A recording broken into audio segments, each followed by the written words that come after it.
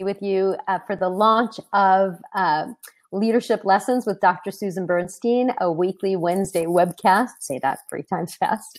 I have wanted to share my wisdom with you, and to be very honest and transparent, I have not wanted to write. I don't like writing. I mean, I can write, and I'm a good writer, and I wrote a dissertation over 200 pages, so I know how to write, but I'm much more natural when I get to talk and connect with you. So that's why I started this weekly webcast, and I'm really thrilled to do it with you. So I'm going to be doing this every Wednesday, roughly 9:30 a.m. We had a little glitch this morning. And some very, very loud noise in my neighborhood, and I wanted to wait until that was over so that you could hear me. This would be best quality possible. So each week I'm going to have a different theme, and today here I'm ready to go with our presentation. I want to share with you this presentation. Oops, hang on just a sec.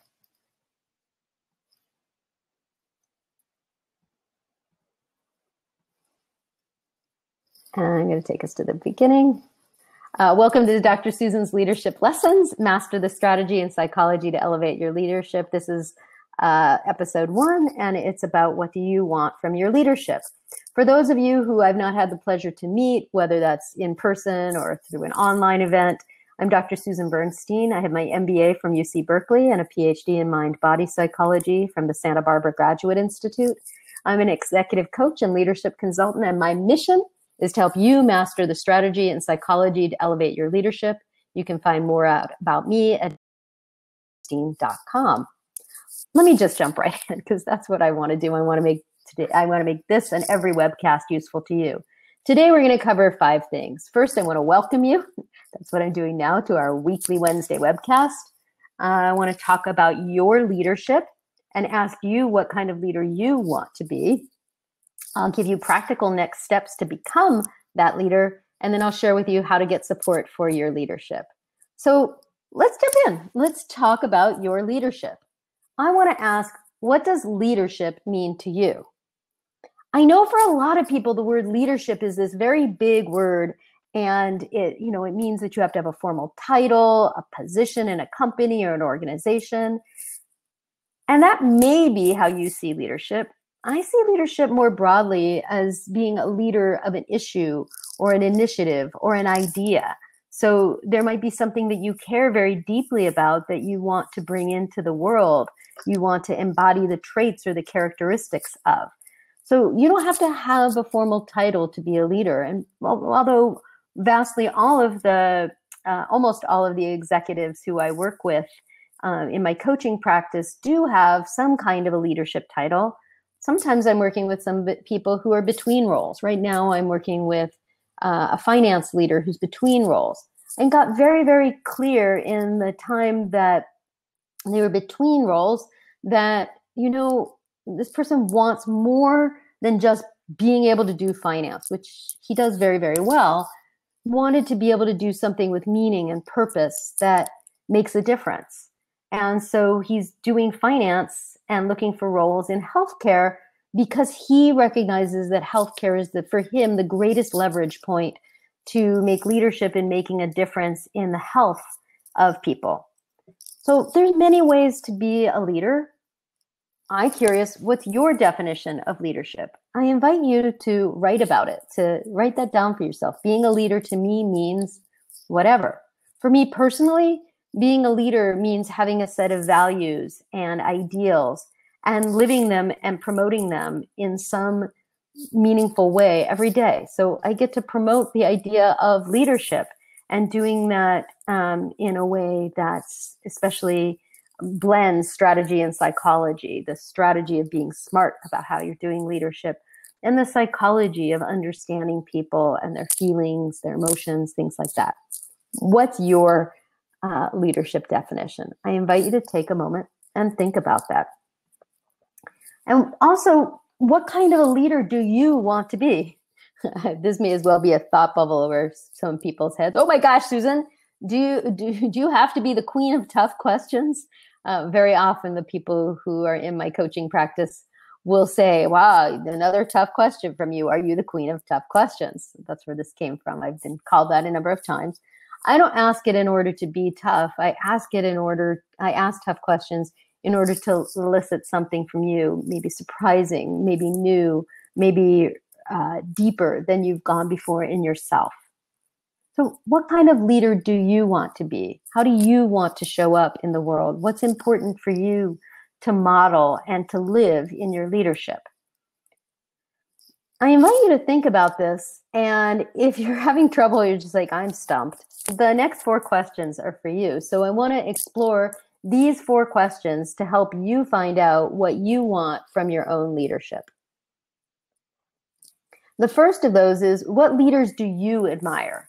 What are the traits of theirs that you want to embody more of? So who is it that you think well of? And what would you like to be doing more of that they do? So for example, for me, somebody who's a leader, and she wasn't elected to her position. Somebody else got elected and she fell into that position, so to speak. Michelle Obama started her book, Becoming. And there's so much in her leadership that is very genuine and very caring. And those are traits that I want to embody more of in my leadership. So I'll ask you, who are the leaders that you admire? And what are traits of theirs that you want to embody more of? I especially encourage you, if you've got pen or pencil and paper, to write this down for yourself. Write your own responses to these questions so you get to learn about yourself and create what you want. And the second question, what leaders do you dislike? What does this tell you to avoid in your own leadership?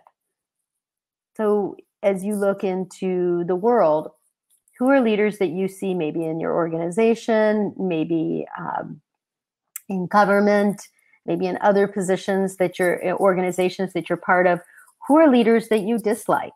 You can actually use them because it triggers for you things that you want to avoid in your own leadership, or ways that you want to be very different, maybe the opposite of that. So, at this period of time, there are some governmental leaders who I don't think very well of. I really don't appreciate their lack of honesty and their lack of empathy.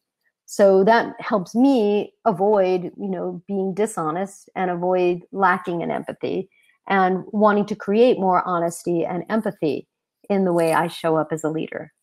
So what about for you?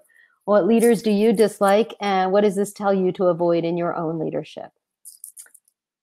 The third question, what if you imagine it's a year from now? So whatever the date is, add a year to that, add a year on that end of that digit. What accomplishments do you want to be celebrating in your leadership?